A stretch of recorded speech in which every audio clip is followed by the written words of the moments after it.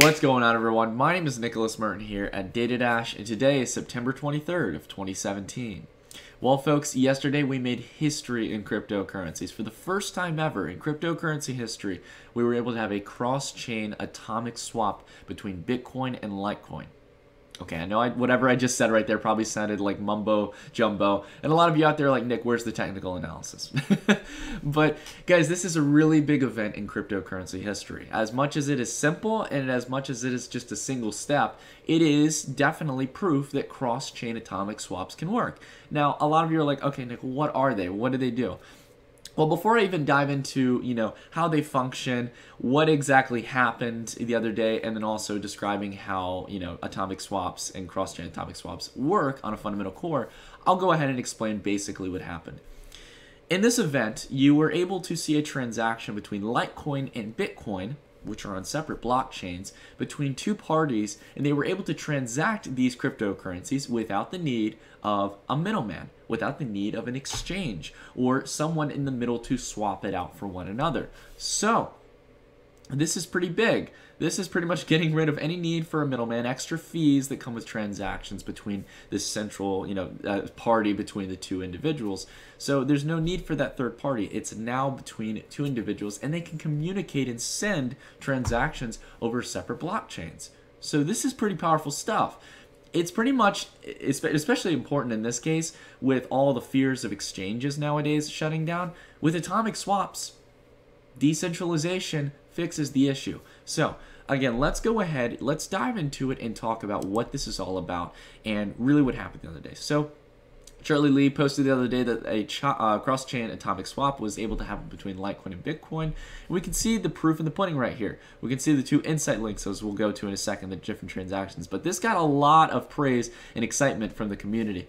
So as we go here, we can see that 10 Litecoin were transferred through, and we can see this on the Litecoin core, as well as BitPay up here. There was a transaction of, ironically enough, elite amount of Bitcoin.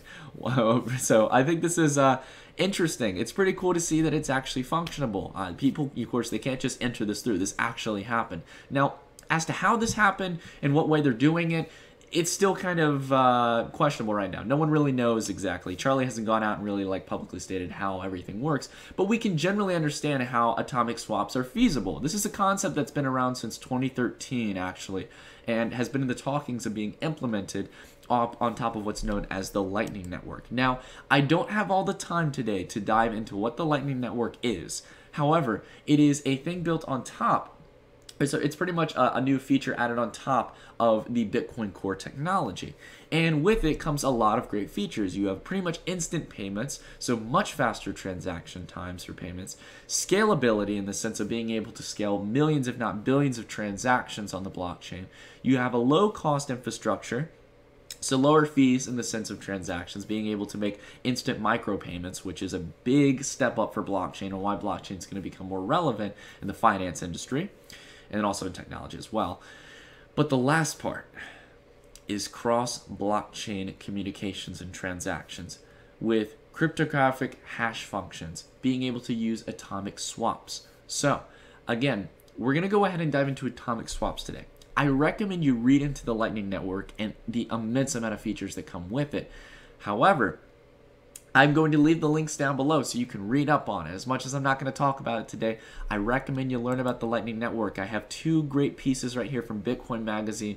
And it's funny, they're old pieces. They're, a year in crypto is, 10 years in the real world. So you can see that these were written in 2016, but they still hold relevance. They're great to learn about. So again, read through these articles, learn about the Lightning Network because they're important to learn about when you're going to learn about atomic swaps. So, with the Lightning Network, it extends the communication to communicate between both Bitcoin and altcoins. Or not all altcoins per se, at least for now. But at this core state, you can communicate with a lot of other altcoins that are built off the Bitcoin core technology. So long as they can work with the Lightning Network, they can communicate with Bitcoin now through atomic swaps. So, as we'll learn more about how it actually, happened and everything between Charlie Lee and everything, atomic swaps are an interesting concept. So let's go down here for a second and let's look at this scenario. So let's say that Alice has 200 Litecoins. So she has a wallet, she's storing 200 Litecoins on it.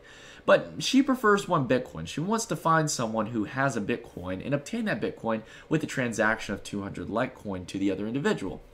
So, in this case as well, Bob has one Bitcoin, but he prefers 200 Litecoins. So, Alice and Bob agreed to trade. Usually this would happen through an exchange. With atomic swaps, you do not need this. But here's the problem. You would usually rely on an exchange because there's a sense of trust with it. You know that a transaction will not happen through the middleman without both parties agreeing to it and the middleman transacting both ends and both of us receiving our respective cryptocurrencies. In the case of us just making a transaction, neither Alice nor Bob trust each other. They could be two random parties. You and I, maybe as a viewer, and as me as a content creator. Let's say, for example, we're making a transaction of 200 Litecoin into Bitcoin. I might not know who you are, and I might not know if I can trust you.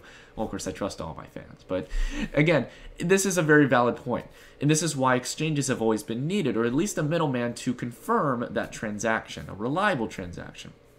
The other may not return the favor. So, this is why Alice and Bob are going to set up an atomic swap. So, atomic swaps use what's known as a hash time-locked contract, where two different parties to receive their cryptocurrency, their respective cryptocurrency in the transaction, are going to have to meet to a certain standard before they can get it. And we'll talk about that through my drawing I'll show on the sketch pad.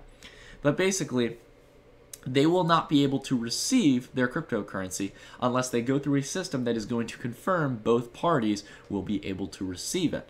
So there's a few different interpretations of how you could do this, how atomic swaps could work. However, today I'm going to demonstrate to you all in its most basic form how an atomic swap looks and how it can work. So, in a general sense, the most basic version that we're going to kind of talk about today is using what's known as a secret number, okay? So, in this case, I'll go over here to the visualization because it's probably going to be worthless for me to ramble on about it for 5 minutes without a visualization. So, on here, let's say, for example, my boy Charlie Lee and I want to make a transaction. All right, we're going to use atomic swaps for it. So, here's me over here, and we've got Charlie Lee over here. And in this case scenario, Charlie Lee wants some Bitcoin. I'm asking him like, Charlie Lee, look, I know you're the bank for Litecoin, my friend. Can I get some Litecoin? I want 100 Litecoin, okay? And I'm going to send you the respectable amount of Bitcoin. We both look at market exchange prices and we want to transact between each other. So we have an equal amount, we've agreed to it, and we've decided to do an atomic swap between blockchains. So, seeing as we're built on the Bitcoin core technology, both for Litecoin and Bitcoin, we can make this cross-chain transaction between one another, and we're going to go through with it. So, I'm going to agree to send this amount of Bitcoin to Charlie Lee. He's going to agree to send this amount of Litecoin to me. But here's the catch. It's not going to send just yet. Because, in this case, we're going to use a secret number. And in this case, I'm going to keep it really simple, and I'm not actually going to use a number. I'm going to use a catchphrase. You know, you could really honestly do this in a lot of different ways. But I'm going to generate, on my side, a catchphrase or a secret keyword or whatever. In this case, it's going to be simple. It's just going to be cat for the transaction. And Charlie is going to need to know this in a minute. Okay, so we'll talk about the importance of it. So right now, neither of us are getting our cryptocurrency for the atomic swap. I'm not receiving my Litecoin until Charlie gets his Bitcoin. But you're like, well, that seems unfair. Why is he getting his Bitcoin? Well, because I've created a secret keyword, okay? Now, for Charlie to receive his Bitcoin, he needs to enter my keyword, okay? And in the real world, it's a secret number, but in this case, it's a keyword, it's cat. So he's gonna have to type in cat on his end to receive his Bitcoin. Now, once I send that to Charlie, once I say, okay, Charlie, use the word cat, okay? He types it in. Oh, his Bitcoin transaction is confirmed. He gets his Bitcoin. But along with that, by confirming that he gets his Bitcoin and he's typed in my keyword and I've made that transaction to him, I instantly get my Litecoin because of that. So it is relying on me to make sure that he gets the keyword and it goes through. And I was able to get my Litecoin so long as he was able to get his Bitcoin. This is, at its core level, the simplest way to explain atomic swaps. So, it's very powerful. And in this case, we didn't need a third party. We didn't need Bittrex or Shapeshift. We did it all on the blockchain or the crossing of blockchains. So, again, the Lightning Network is very powerful in that regard. And we were able to do a completely cross-chain atomic swap without some third party. So, again, this is speaking on the fact, as I've been talking about, over the past week, people have been talking about, oh, they're going to shut down the exchanges, they can stop Bitcoin. They can't, folks. We have this system right here where we can make transactions between two separate parties. This is the future of exchanging. This is the future of being able to communicate between one another. And I think that, it's going to lead to a questioning of, making sure with each new cryptocurrency we create that it can easily be implemented on the Lightning Network, that it can be utilized in cross-chain communication, because not all altcoins can do this right now. There are supposedly ways that you can get around it if it's not built on the Bitcoin Core technology, but for all of the cryptocurrencies out there that utilize a lot of the same Bitcoin Core technology, preferably Litecoin, Dogecoin, I think like Zcash maybe as well. There's a lot of other ones out there that are built off Bitcoin Core technology. Most of them are functionable with the Lightning Network, and they can do this eventually. So I think it's a fantastic concept. And to see it actually working in practice, to see a functioning cross-chain atomic swap is big, folks. They're not going to be able to stop cryptocurrency. This is living proof of it. It's so cool to see use of separate blockchains in making transactions, and no need for a third party. So again, folks, this is a very historic time, and I hope to see more of this. Can Charlie do some more cross-chain atomic swaps? We want to see more. We want to see more proof of it.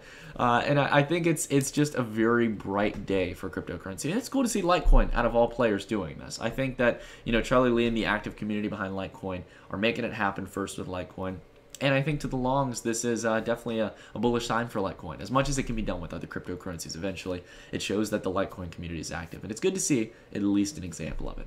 What do y'all think about it, though? I think this is a really cool event, but I'd like to hear what you all think down in the comments down below. Get a discussion going. Do you think that atomic swaps are going to replace the need for the majority of exchange transactions? Do you think that the process will become mainstream and simplified? Or is this something that's just kind of a gimmick and not really important in the long run? I'd like to hear what you all think down in the comments down below. But until then, everyone, I will see you all in the next video.